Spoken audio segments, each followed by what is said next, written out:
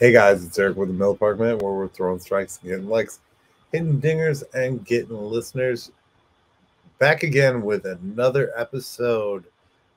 This is a daily Brewers podcast. We upload every day at 5:30 a.m. so you can get your Brewers Mill Apartment fix bright and early. We're on YouTube, Spotify, Amazon, Castbox, iHeart, Pocket Cast, Radio Public, you name it, we're there.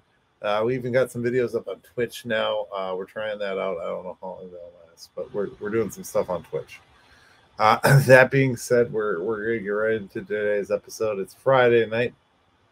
Normally, I like to go live, but we decided not to do a live tonight. Just want to get a quick video out. Want to chat at you real quick, so you can listen to something on your Saturday. If you do listen on Saturdays, thank you. It's not a work day, so I listen to most podcasts on work days. So I get if you don't listen on the weekend, that's awesome. But if you're here and you're hearing this, great, thank you. Remember to rate and review on your favorite podcast platform. If you haven't already yet, guys, we got a few people enjoying the show or watching the show that aren't subscribed. Please subscribe. That really helps us know that you like the channel and you like what we're doing here and you like this daily podcast. We definitely want any feedback you do have to offer. So please leave that in the comments below. You do have an opportunity to support us on Patreon, patreon.com/MillerParkMinute. Head on over there if you want to go ahead and do that. We're gonna talk today. So this week we've had quite a bit of conversation with some podcasters. So another solo episode from me.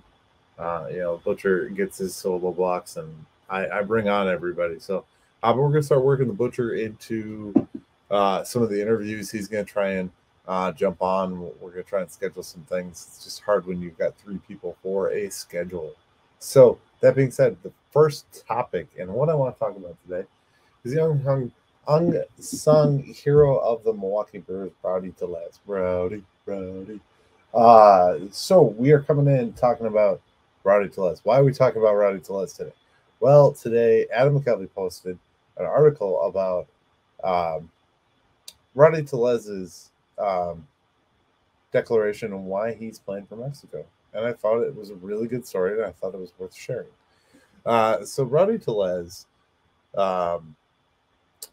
is born in California. His mother is Jewish, from Israel, and his father is Mexican.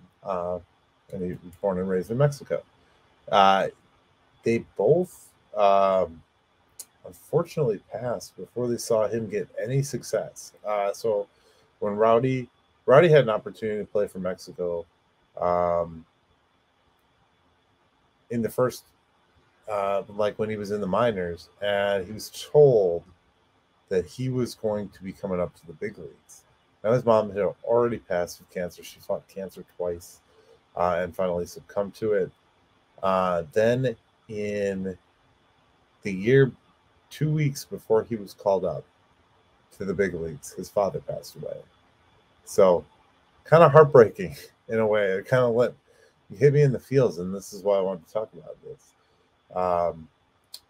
Rowdy came to the big leagues, obviously saw his success, and unfortunately his parents and his father, who was very important to him and where his Mexican heritage came from, did not get to see him play on the biggest stage. And that's very unfortunate. So this is almost an homage or however you say that, to his father that he's playing for Mexico, because that's his heritage and his upbringing. So Rowdy chose that he wanted to play for Mexico this year. He actually could have done Israel as well, with his heritage there. He also could have done the United States. Rowdy picked Mexico because tribute to his father, who passed and who played baseball in Mexico. And the really cool part is the reason he kind of went with Mexico is he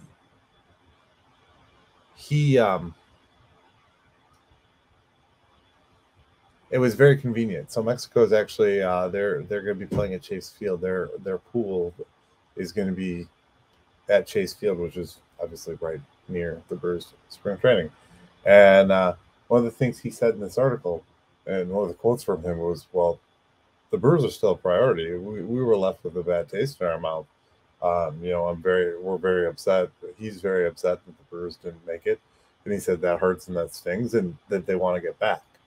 And that's the first time that struck me. But most of the Brewers have made those similar comments. I think that goes without saying. That's kind of par for the course when you're a professional athlete. If you miss it, you always want to get back, even if it's a game or you get in and you always want to get back and you always want to play.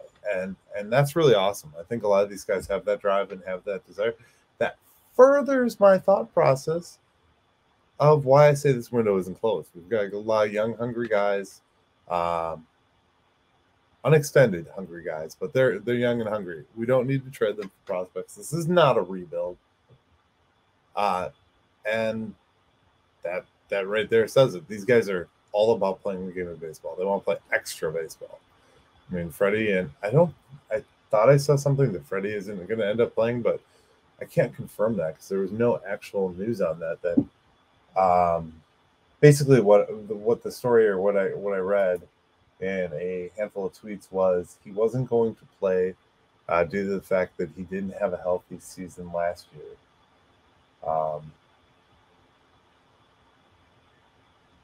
And I don't have a confirmed source on that, so I can't say that that's legit, but that sounds pretty legit.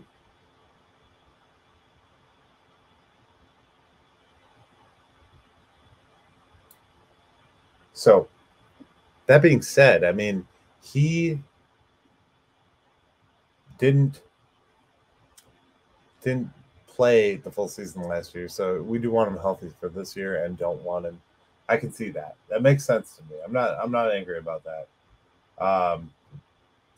Today I got some response. I was responding to some people in the comments, and I always like to talk about this once in a while in the Facebook world of.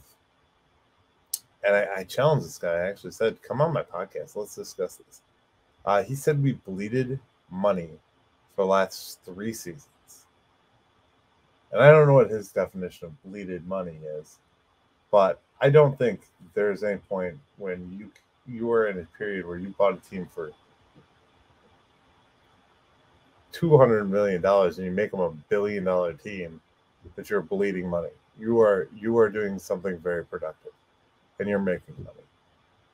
They're telling us they're not making money. That's the story. That's what they're trying to stick us with. So when they don't sign a big name free agent, when they don't extend Corbin Burns, when they don't extend Brandon Woodruff and Willie Adames, that's why they're losing money. We get it. I'm not sympathizing with any professional sports empire, franchise, whatever you want to call it. I'm not sympathizing with them. So I just don't feel bad for them. I don't feel sorry. I did post a new video to brewerfanatic.com. So if you want to go over there, take a look at that one. Should be up on, and you can find me. I actually have a profile over there. So if you want to go follow my profile, I'm at, I don't know if this is, they have like levels. I'm at prep ball, I guess. Yeah, I don't know what that means. But yeah, they have all kinds of different stuff over there. So go check that out. I right now I'm trying to determine kind of where the most active spots, where everybody's chatting. I've seen a little bit of conversation in the diehards lately and some of these other Brewers groups, and I'm enjoying talking to people.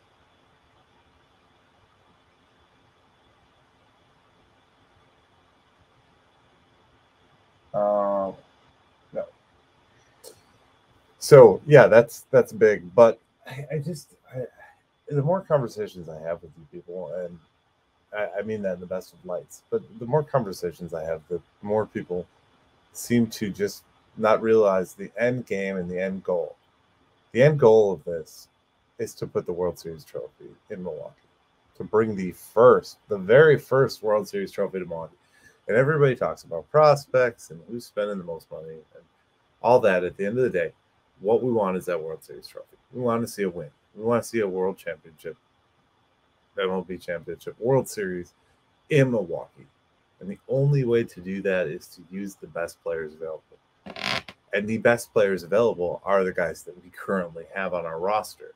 So it floors me when I get into these conversations with people that think that if we don't trade a Corbin Burns, trade a Josh Hader, that we don't have players for the future.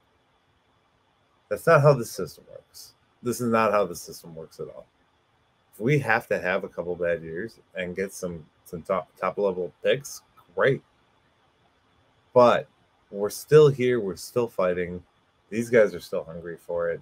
I can't see it. I can't see it. I can't make sense of it. And I've actually seen now that people are just straight out like, maybe it's just anger. I don't know. Is it anger, guys? I don't know what to say about it because it's just really, really kind of frustrating and confusing that everyone's so ticked off about everything.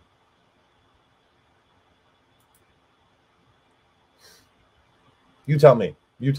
Answer that question. I don't know. There's not really any news in the world of Major League Baseball. I mean, I can track trade rumors. We talked about Williams yesterday. We spent some good time on Williams. I'm really excited for Rowdy Tellez. Rowdy Tellez had a great season with us last year. And I think it's only going to get better from here. I think the best is yet to come, they say. I think this weekend, maybe, I'm going to pop out the video talking about how to watch the Milwaukee Brewers. With everything going on with Bally, I think there's a lot of confusion of what's going to actually transpire and if we're going to lose baseball. So I want to cover that with you guys. We aren't losing Brewers baseball in Bally Sports Wisconsin. I think they are going to have to re-rack how they distribute their model, renegotiate their deal with cable providers, whatever it may be. But we are not going to be losing any Brewers baseball on Bally Sports Wisconsin this season, unless it absolutely collapses. But everything I've seen, everything I've read, we are not losing baseball on Valley Sports Wisconsin, which is good to know.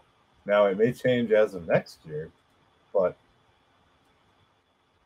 I don't think I had to really approach that, and I will approach that more as we know more information. At this juncture, there's really nothing to talk about. It's just, quite frankly, they're going to be looking to restructure, and they might have to go into bankruptcy to figure out how to restructure, that kind of thing. Which, I mean, it's going to happen. This world is restructuring with television processes, and places like the WWE are trying to sell, and everyone. And the content world is a crazy world if you don't already know that. Between free content and cheap content, everybody's trying to move around and shift pieces. Look at soccer, just signed a deal with Apple. So Major League Soccer is with Apple. Not that you care about soccer, but I'm just telling you. And you got to pay like $20 a month for the whole thing, and there's no blackouts. Jake McGee retired. Yeah, longtime MLB reliever is retiring. He tells Mark Tompkins of Tampa Bay Times. The 36-year-old said he'll return to Tropicana Field at some point next season to celebrate his retirement for his time with the Rays organization. So he spent like a short minute with us towards the end of his career.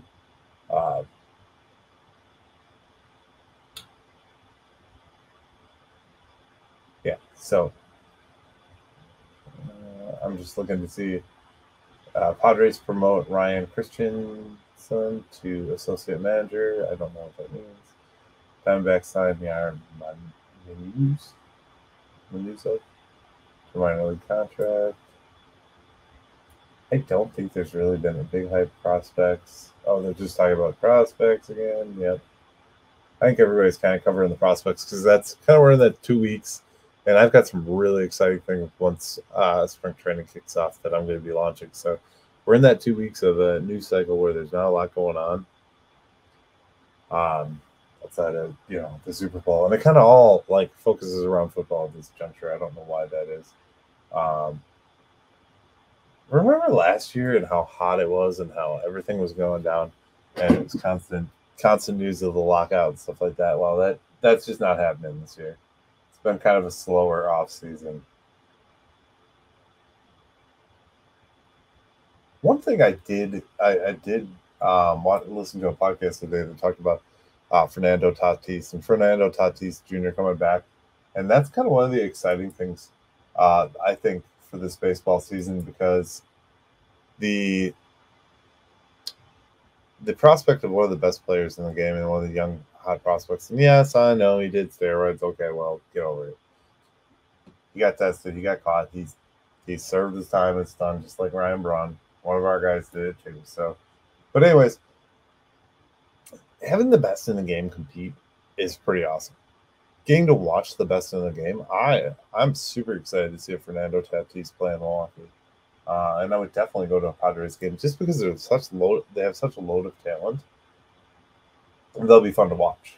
There was one other note from this article today that I wanted to mention, and I don't know that I see it. Maybe it was only in email version. Okay, hold on. Let me click the email version.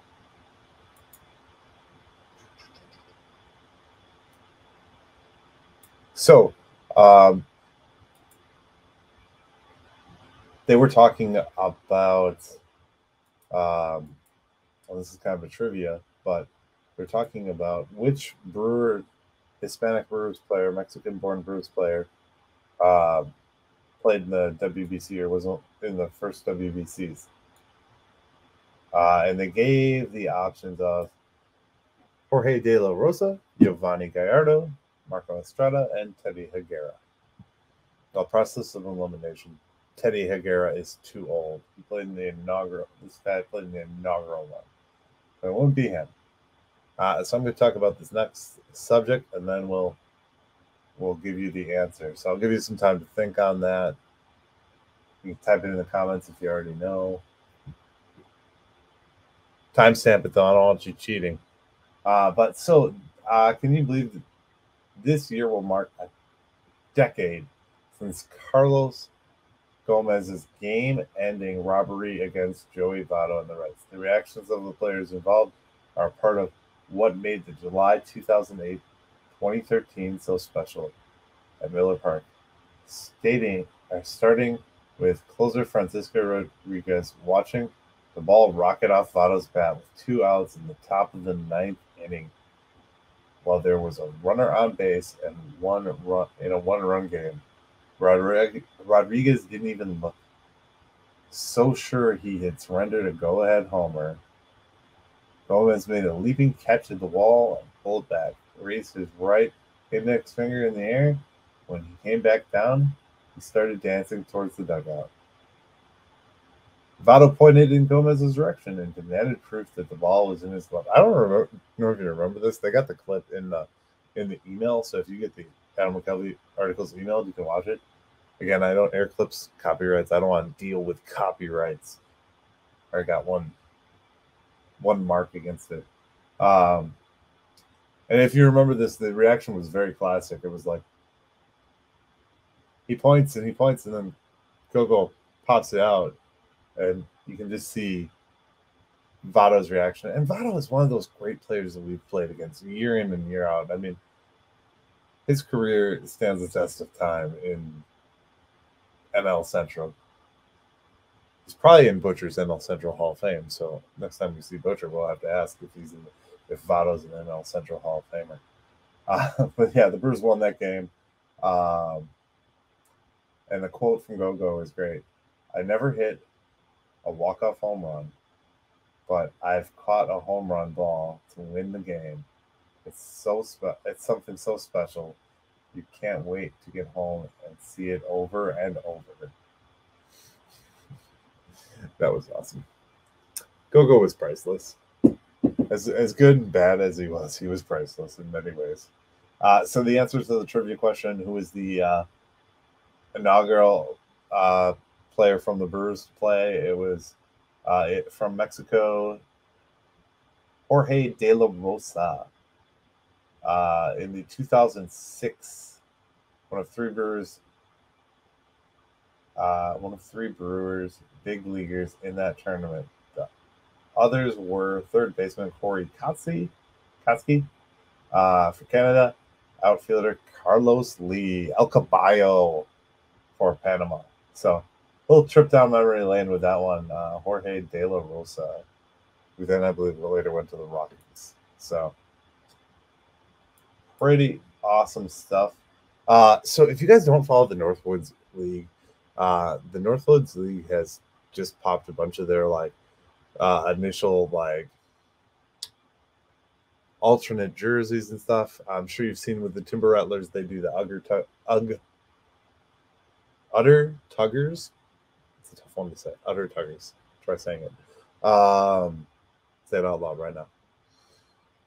So they're doing the Shanty Men is the promo for the Lake Winnebago region, which is where the Dock Spiders play, which is the local Fond du Lac team that I go check out with my kid, because it's rather inexpensive baseball. If you haven't yet, get a chance. I know a baseball game and a Brewers game can be a rather expensive adventure for a family, but if you check out the Northwoods League baseball, it is pretty stellar. And these kids are all prospect level. So I think when I worked there, two of my favorite guys and guys that I had chatted a lot of baseball with just along the sidelines when I was operating the camera by their dugout. Chandler Simpson got drafted. I'm spacing on their names right now, but I have their signatures on baseballs and stuff like that. Nice young kids, and they get drafted into the majors. So you are seeing future major leaguers. And I know I say they don't like prospects, but at these levels, these guys are just competing, having fun games. Scouts are there, hoping to get a shot. And then later down the road, we see a lot of them get, I think a Fond du Lac Dock Spider actually just had a major league debut late last season. I want to say Tampa, maybe. I don't remember the specifics at this juncture. But yeah, it's fun to watch. It's fun to be a part of and to be a watch because you're a lot closer. It's a lot smaller, more intimate of a setting. Usually there's a lot of fun stuff going on, different things like that. So check those games out. We got a lot of good baseball happening here in Wisconsin this summer. And that includes our Milwaukee Brewers, who are going to the postseason, going to win the World Series. Calling it now. On that note, though, I am going to do a full-out prediction episode. It'll come probably toward the end of March, I'm thinking. I don't know. We're going to do a couple different things. We're working with the people we have and the people we know. We got some special guests coming in right after the Super Bowl. It's kind of hard to line up things with everybody just because of timing in the Super Bowl and how kind of busy a lot of these people are right now. So is what it is. But with that being said, that's all I've got to you. Just a short one, a little brief, 30 minutes, less than 30. Sometimes I like to pop these off because there's just not anything going on. When we have actual baseball and games to break down, spring training news and all that good stuff. Oh, there's going to be so much breakdown. Oh, well, update. Prince Fielder did survive. His hand is a little brokey, but he did survive. Dock Spider did survive. And then the rest of them survived. So, and I think Kane survived as well. That's in my wife's fixing bobbleheads area where she fixes Aiden's toys. Don't knock it. Whatever. All right, guys. Thanks for watching. As always, go Brewers. Have a great day.